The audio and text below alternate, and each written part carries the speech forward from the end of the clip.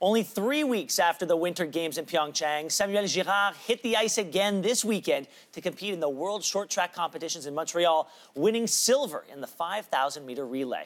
This after taking home 2 medals from the Olympics, including gold in the 1,000 meters, the first Canadian to win that distance. Sam Girard joins us now in studio. Sam, thank you so much for being here. Thank you. Congratulations. And I just want to point out to everybody at home that not only did he bring his medals, but he brought them in the cases that I guess they're to protect them, and they're absolutely beautiful. Yeah. Sam, what was your favorite part of these Olympics? It was your first time.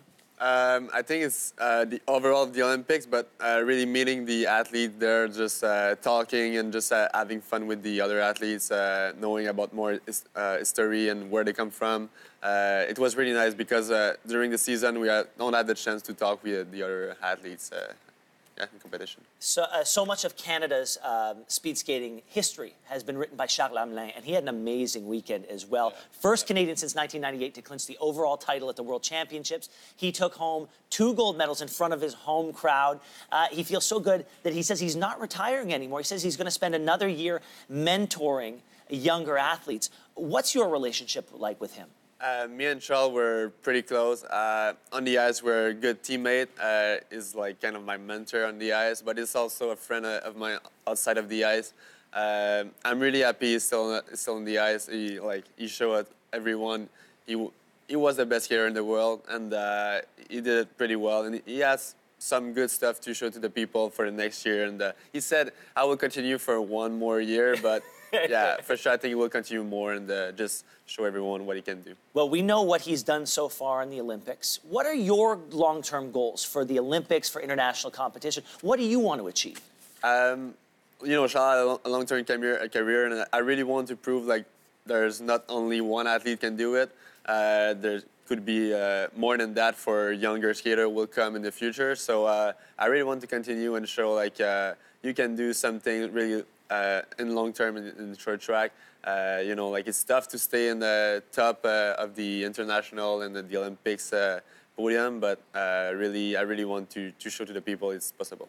You know, for a lot of athletes who go to the Olympics, it's them and their team and their country. But you got to enjoy it in a very specific way that not everybody else does, because your girlfriend is an Olympian as well, Kelsey, and she's here with us. Why don't you come on in here? Because I'd love to ask both of you. Thank you for both being here. Congratulations, and thank you for everything that you've done for Canada. What was it like to enjoy this experience together? Well, I think like be at the Olympics together, we had the chance to, being an Olympian, but also when I won my medal, I cheering with Charles, but after that my girlfriend was there because she was in the stands, so it was long to get it on the ice. I had to make my way to the rink. Yeah. When he was on the ice and he was going for the medal, you knew what the stress that he's going through. How did you feel? Well, I was nervous as usual, and as you can see, I have no more voice because this weekend was a lot of stress. But I knew what he could do. Before the race, I went to see him. I just looked at him. I told him, you know what you got to do. And I was in the stand, nervous, but I knew what he could do. Yeah. And I was so proud after. It was all emotional, pride. Yeah. It was a really nice moment to share with him, but with all the team that's around us. Well, it's an honor to have you both here with us. Thank you so much for everything that you've done. Congratulations. We look forward to following you in your careers. Thank you so much. Thank you very much.